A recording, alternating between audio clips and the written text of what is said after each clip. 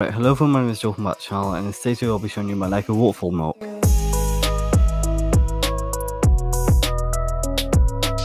Alright, so this mock of course has a black base, as does literally all my other mocks. It's like a staple used. For the grass at the front, it is pretty simple with just plates, but then like before bringing it to like a convention to display, I did add a bunch of these leaves, which I just think improves it. Not by too much. Like I know I definitely could have done the grass a bit better, but I'm generally it does the job. It's meant to be a bit more sort of simple and not as detailed as my other mocks. So the water technique is just simply a bunch of transparent blue tiles. I think this just gives off a really nice effect.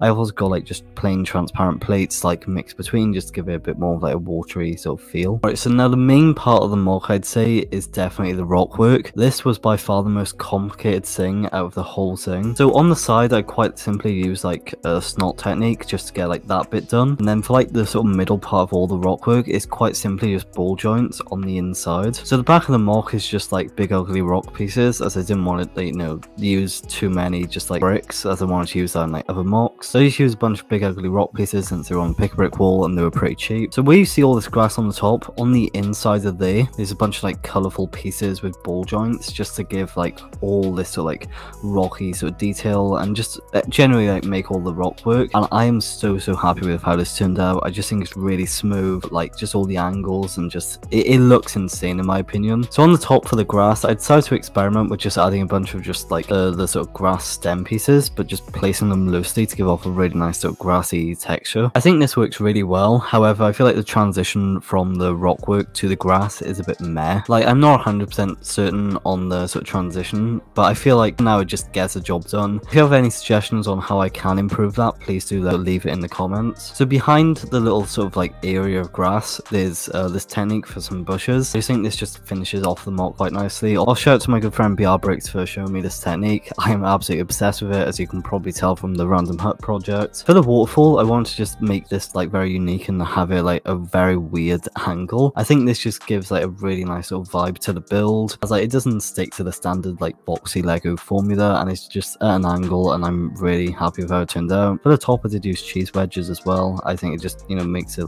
flow a bit nicer. And then behind it, it got really complicated with the angle, but I feel I executed it the best I sort of could, I guess. Also, as you can probably tell from the rock work, it was extremely complicated to get all these angles. And then this final bit of rock work, it is pretty simple, although I did add a little frog piece just to cover a little cat, which I thought was quite fun. Also, one thing I did forget to sort of know is for the sort of bubbles at the bottom of the waterfall, I did use ice cream / popcorn pieces, and yeah, that technique I'm quite happy with how it turned out. So yeah, that's my Lego Waterfall mock. Please let me know your thoughts in the comments and what I could do to improve it. I'm not 100% certain with how it looks. I feel it just gets the point across, and I'm really happy with it. Now before actually building this, something I like to do with all my mocks is plan them out first, and lucky enough I have a mock planner notebook available now from joelsbricks.shop. I use this to plan out all my mocks. If you want to get one today, you can use code waterfall at checkout for 20% off for the next 7 days. After the 7 days is up, you'll just get 10% off your orders. So yeah, be quick if you want to get 20% off the mock planner notebooks. This stuff is really good quality, and I put so much thought into these, and I'm really excited with how these turned out. So yeah, thanks so much everyone for watching and supporting the channel recently. It's been absolutely insane. Like, subscribe to all that stuff, and goodbye.